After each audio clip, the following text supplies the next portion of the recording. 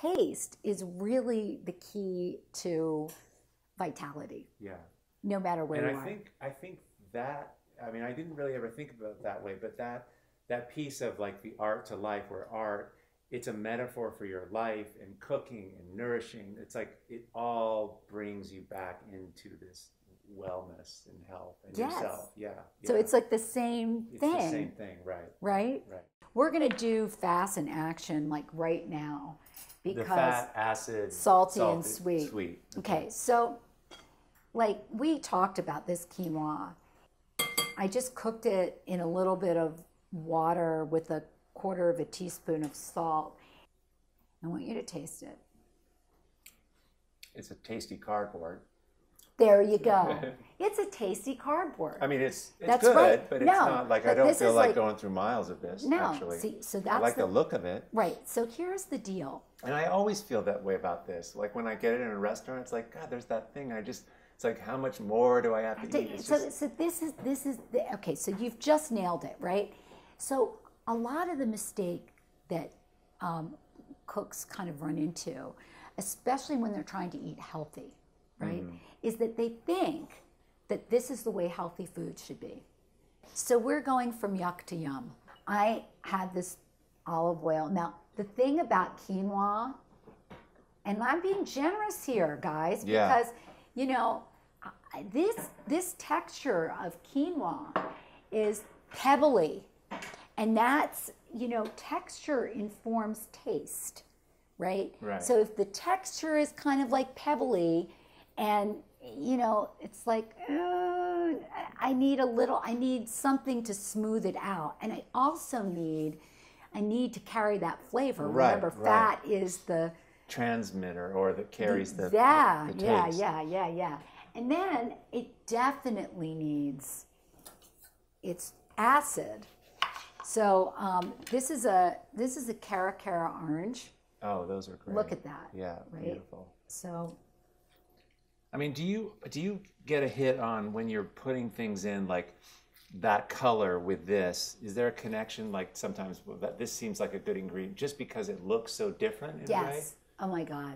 All the time. You know, I'm like very. This will enhance this because it is so different. I mean, this is the opposite. This is dry and dull colored, and this is wet, juicy, and deep red. Right. Like they're crying out for each other. They enhance each other. Yes, right? they do. Visually, they do. I mean, Yes. but.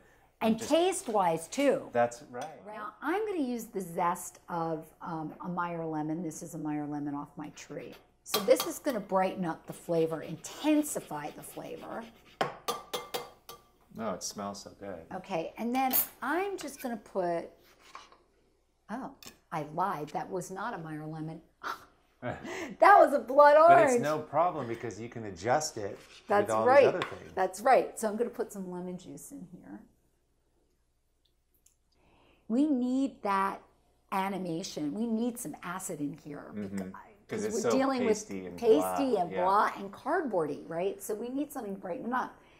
And then we need some salt, right? Now, notice I put the acid in first, right? Oh. Before I put the salt in, because I don't want to lose, I want it all to kind of go together. If I put the salt in there right away, then all that acid would just erase it. So now the acid has had a chance, has soaked into the food, so I can put in a little bit of salt.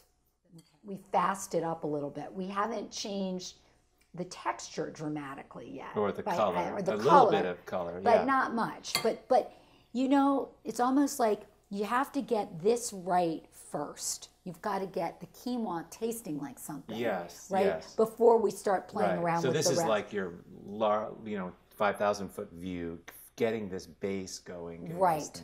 Right. Okay, so now let's see. Where are we? Now, are you going to taste it, or do you know? No, I'm going to taste it too. Does use just a teeny bit more of this. So what I'm getting is that orange zest is like, whoa. Yeah, it's a little strong, right? Whoa, whoa, whoa. So two. So I'm going to put some more lemon in there just to kind of tone it down. Just a little bit more. And that So you're saying the lemon will kind of will take away some of that orange? Yeah, Actually the rind. Yeah, because the rind has a bitterest. Yeah. Yeah. It wasn't the juice of the orange. No, it was the rind. It was just the rind. It was just a little zest goes a long way. No kidding. There's hardly any in there. That's better. Oh, much better. Okay. So now we're balanced. And this is what's so great. Like, there is no recipe you need to do this. No. You couldn't. Yeah, you have to go by this. What tastes right? And people always say, oh, I don't know what it should taste like. You don't have to know. You know how you talk about in art, it's about the journey. Right. You don't have to know where you're going to end up necessarily. If it connects with you, it's right. If this tastes good to you, it's right. Let's add the other characters to the dish. So now we're adding some sweet here. Yes. Right? And darkness. And dark, right? And we're going to add some pistachio. Were these toasted pistachios? Yes, so these were toasted. And then we're going to add some scallions. Arranging your darks and lights. Yes, exactly. You want the eye to move around easily. Right. Yeah, I'm just tearing up some bigger shapes. Bigger shapes. Right. Yeah, I was going to say, you keep the juice. Beautiful. Wow. And then I could do like what I want to do is like, that's just too perfect looking. Right. I want it more like that. More informal. I want it more like, Right. So now taste it. Oh my God. Mm-hmm.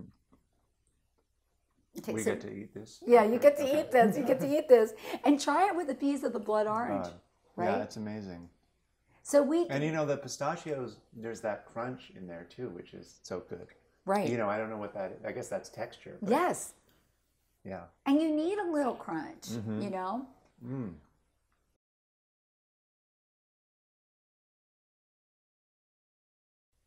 It's interesting when you're adding just 5 drops of this or 6 drops of this. What I'm thinking of is that it's like these delicate things we do with our art sort of towards the end.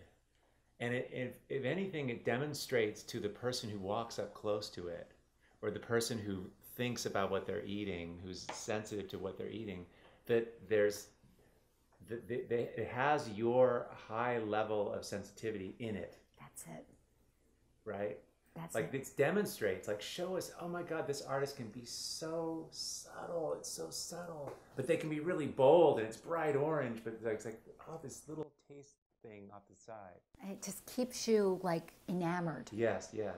This is yum, right? This is yum. This would be your hell yes. Yes, right. Right? When the painting is working and you go, hell yes. This is like, that's like the power of yum right there.